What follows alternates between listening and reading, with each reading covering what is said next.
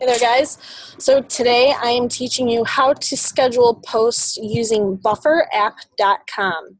So bufferapp.com is something that I use or have used in the past to not only schedule Facebook posts but also to pre-schedule challenge group or support group posts as well.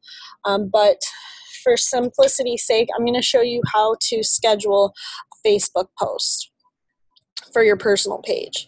So we're going to sign in with Facebook. That's how I registered my account. Okay. Oop, you don't want to see that. Delete. Delete. Okay, so a lot of times what I like to do is on my Facebook, let me just show you, I like to post quotes. So I'll find quotes off from Instagram or Facebook floating around that are like meme form, but I don't want to just go ahead and share them as a meme or as an image. I want to create original content myself, so I'll rip the text off from a meme or off from anything that I find on Instagram, and I'll create a new post with it, and then I'll add my own unique hashtag. So here you see, this was something that came off from Instagram. It was anything a man can give me, materialistic, I can give myself. So my definition of spoiling is giving me your time, give me your experiences, and then adventure over gifts. So that's something I did. So let me just show you how to use Buffer app and then to schedule something. So let's just say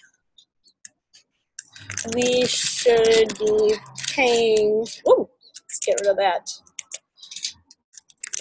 We should be paying the farmer instead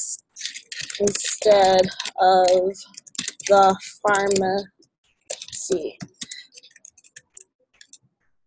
Drops mic. So I am going to then schedule this. So how I schedule that is schedule a post. I'm going to select that it goes live on Monday at 8 a.m. 8 a.m. is one of the prime times for a post to get really good engagement. So there you go. I'm going to schedule that. Now I'm going to look into my schedule.